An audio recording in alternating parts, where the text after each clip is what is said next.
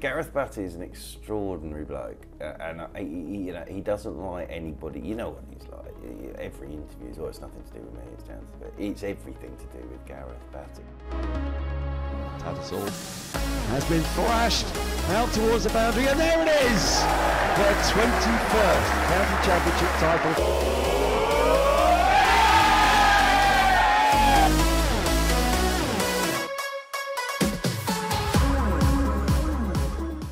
I don't think he had this on his radar whatsoever. I don't think being in charge of the first team as a head coach wasn't on his radar. Then, of course, Richard Johnson, he'd done a brilliant job here. He goes to Middlesex. Vikram had to take that job at the IPO. He had to take that job. So all of a sudden, where'd you go? And who stood there? It's the guy you always go to, Gareth Batty.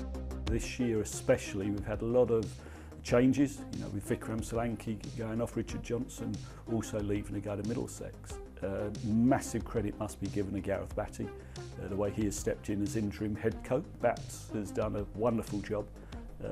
He's a very passionate guy.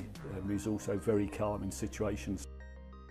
There's a number of things he brings to the group. I think, importantly, his relationships with the players is second to none. I mean, a guy who's played for however many years with the club, who knows the change room, knows the dynamics of the club off the field.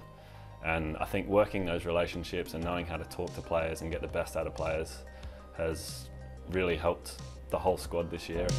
Bats has been great with it. He's so accommodating in terms of he knows what it's like playing an international series, and he knows how mentally taxing it can be. So he makes sure that you come in, you get what you need, but they're not going to make you do extra training, or you don't necessarily have to be in the whole time, as long as you sort of rock up fresh for the game, and that's all he can ask for. So I think the relationships and the communication to allow those things to happen have meant that everyone, when you are sort of fit and available to play, you're 100% here, and you're also following it the whole time, because that's when we get bonds with the coaches like that, you want success for everybody.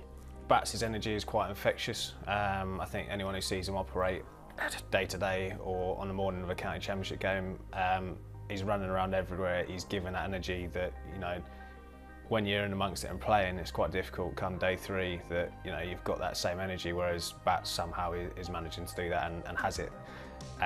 So that's a really big thing. I wanted us to continue the hard work that Vikram brought in and insisted on. That is something that the mass of the group just do on a daily basis. And I also wanted us to put a little bit of panache in our performance and a bit of freedom for that little bit of extra skill. And I think with the hard work and allowing that, you create those match-winning, team-winning performances that we've seen this year. Without the hard work, you can't have the extra skill. With the extra skill, you've got to have the hard work. When it's not going our way, we go out and work, and you gain all the confidence you require on the training field, because we work hard and we get it done properly, which then you go out there knowing you can trust your skill set. Then actually, you're playing the good bits of the game. It's you matching up against your opposite number, because often, yes, it's a team sport, but often it's one against one. So you being covered off with your skill set and being comfortable with your skill set, I think allows you to play the game and play the game as you want to play it. If we get it right on the training field, it gives us every opportunity to do it out there.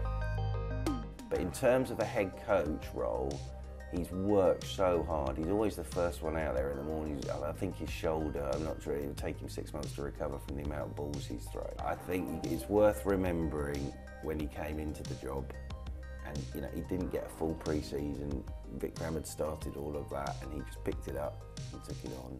He brought in Azhar Mahmood and Jim Troughton, which I think was absolute genius. And the other staff we brought in, Azhar Mahmood, brilliant, Jim Troughton, outstanding. So it's been a really good environment, a challenging environment, an environment where people are allowed to express their opinions, whether again they're young or old.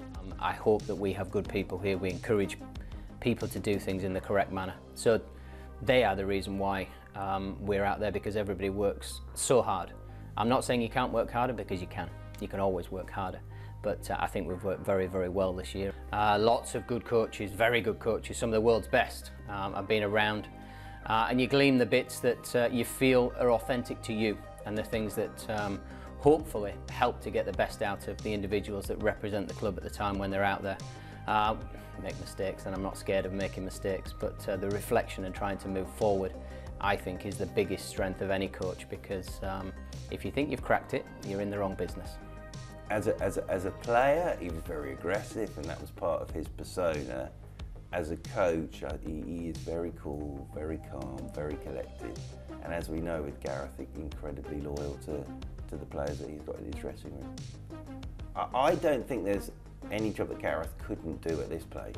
You know, I fully expect 30 years' time to see him out there on the heavy roller, probably as the head groundsman. Do you know what I mean? And he loves Surrey, as I was told it was the best 6-month job interview that you could ever have.